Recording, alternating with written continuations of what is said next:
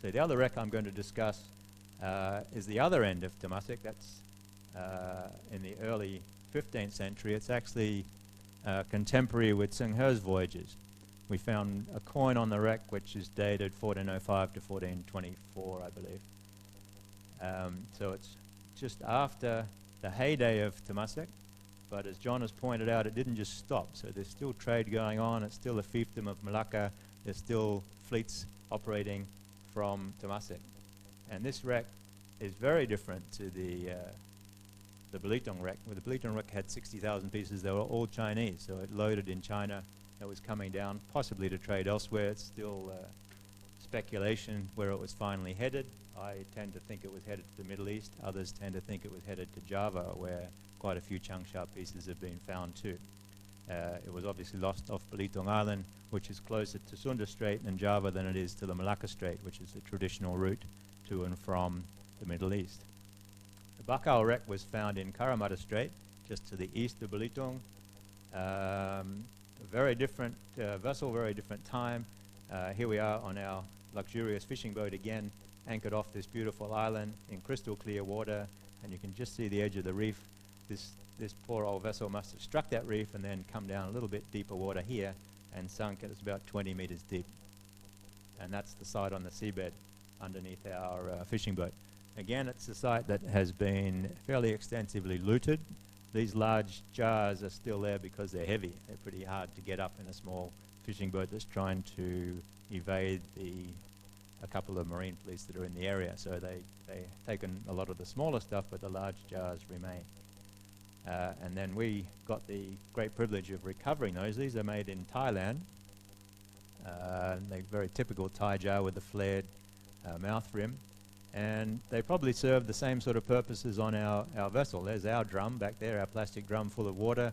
These could have been carrying water. There's other pieces that have got some organic remains. As far as I know, those organic remains still haven't been positively identified, but there's suspicion that some of them are pepper. We have the fine pasteware. I noticed yesterday doing an examination of some of the different shards. This is an exceptionally high quality fine pasteware, probably from the Isthmus of Kra, southern Thailand. This particular shape is called a kendi maling, a thieves kendi, and it's got a mammiform spout, obviously called that for obvious reasons, and these spout forms changed over time. So in the 15th century, 14th century, they took on this shape. You can actually fill this up. Inside there's a funnel shape. So it's a hole in the bottom and a funnel. You fill that up. The top of the funnel's about here, so you can still fill it with liquid. But here, this is all solid. It just looks like a lid. It's not actually a lid. It's a solid piece. And many more examples. Everyone was unique and extremely fine, just a couple of millimeters thick. We have a Sukhothai, the traditional famous Sukhothai fish dish. There was also Sawankhalok, both of these from Thailand. The fine pasteware from a different area in Thailand, in the south.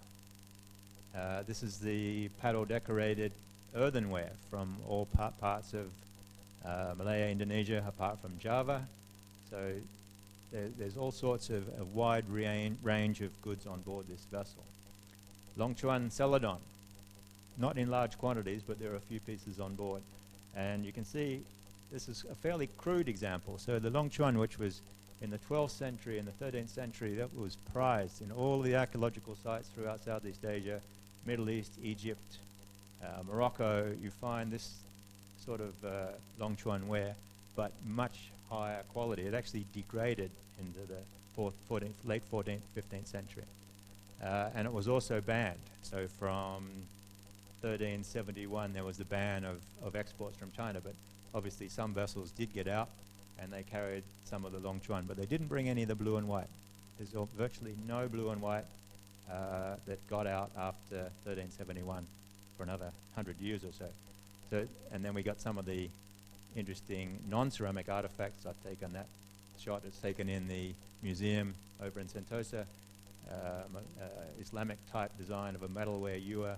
There's some of the Longquan stuck into iron concretion and a stone pestle there.